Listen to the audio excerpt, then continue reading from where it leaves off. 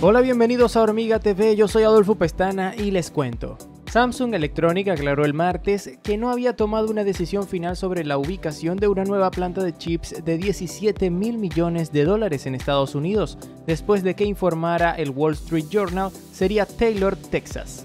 El Wall Street Journal dijo que el gobernador de Texas, Greg Abbott, tenía programado hacer un anuncio económico el martes a las 5 p.m. La instalación planea crear alrededor de 1.800 puestos de trabajo, aunque no se espera que la producción de chips comience hasta finales de 2024, según documentos que Samsung había presentado previamente a las autoridades de Texas.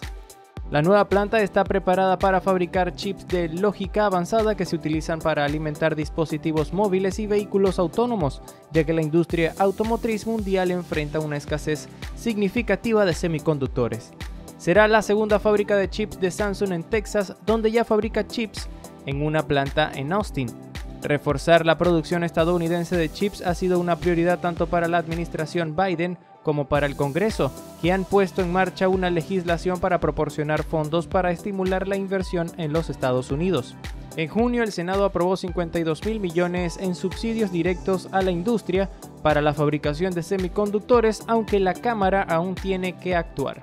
Con la redacción de Eberto Alvarado, yo me despido hasta la próxima. Tú, mientras tanto, ve abajo, comenta, dale me gusta, suscríbete y activa las notificaciones para que disfrutes de mucho más contenido acá en HormigaTV.